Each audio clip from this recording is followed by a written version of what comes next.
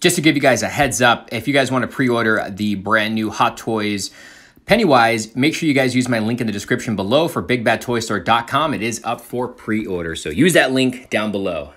What's up, guys? So Hot Toys just revealed their It Chapter 1 / Chapter 2 Hot Toys 1/6 scale figure, and they had a little bit of flaws, I would say, like the big oversized hand that Pennywise comes with. I personally thought the face was a little on the chunky side, but I mean, I could be wrong. The teeth version, the teeth looked way too big, but either way, I'm still picking it up. It's still an awesome piece, but I wanted to do this video to talk about some of the head sculpts I wish Hot Toys would have included in this set. So let's go ahead and get started. First off, I would have loved to see a light up feature with the Deadlights head sculpt. Also would have loved to see the Funhouse smiley face. That would have been an awesome little accessory to have, or a head sculpt. The bloody head sculpt with the hand, I think since they gave us the hand, they should have included that bloody face to go with this accessory. This is another one from It Chapter 1 from the projection. I love this head sculpt. I think this one would have looked awesome to have as well.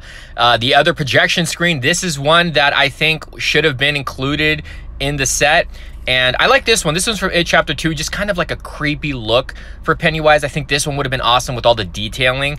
And this one here, when he sees the little girl under the bleachers, that was another creepy looking one, especially with the blue eyes. They should have given us a head sculpt with the blue eyes. And then this one here, where he has that serious look.